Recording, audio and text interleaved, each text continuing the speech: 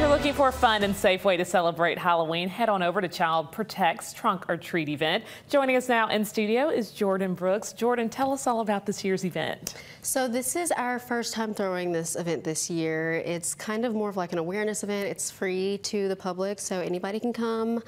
We're gonna have a trunk or treat. It'll be about 7 or 6. We have 6 sponsors that are gonna be coming that will participate with us, and they will be giving out candy with us. We'll also have hot dogs. We're gonna have snow cones, but we really just want to like give an opportunity for the families that we see and the clients that come there to kind of come back with like a lighter, more fun experience than maybe when they came there originally, and just be festive and kick off the season because we all like Halloween also. So we just kind of wanted to have something for Halloween and do something for the families that we've seen this year. For families who've never been involved in Child Protect, is this an event for them? Can they come out and support you all as well? Definitely. We want everyone to come because we want to invite everyone to learn kind of about us and see like what we do and who we are. And especially, like I said, the families that we have seen, they can kind of come back and have like a different experience. A lighthearted experience. Yeah, than they did the first time.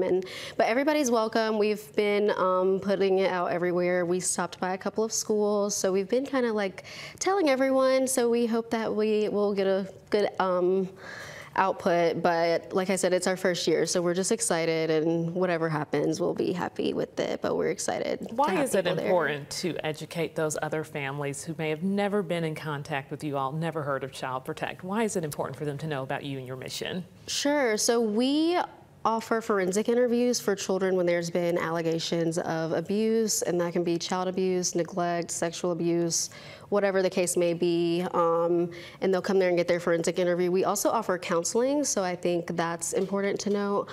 They are free of services, and they are not limited to just the families that we've seen there, so that's also kind of open to everyone if someone is interested in that service. But for the forensic interviews, it's kind of important. I feel like maybe people don't understand the process of how things should go, and it is important when children have witnessed something or been through something traumatic that they have a chance to like disclose that in a safe, comfortable area, and also they don't have to continue talking about that. You know, once they have their forensic interview with us, law enforcement, DHR, whoever needs to see the interview, they can just see it from that recording. It doesn't have to be that the child is reliving that trauma over and over. So that's really important. And if there is ever a time where there's an allegation or possibility that you think that someone's being abused, you can always report it, and we can always, you know, if law enforcement feels they need to do it or DHR feels we need one, they can always bring the child in. It's always better safe than sorry, and we can kind of eliminate if anything did happen or didn't and go from there. But it is an important step, and it can kind of help set the stage for like the recovery of the trauma going forward. So, and you said this is your first time hosting this event, yes. So you're hoping for a big crowd.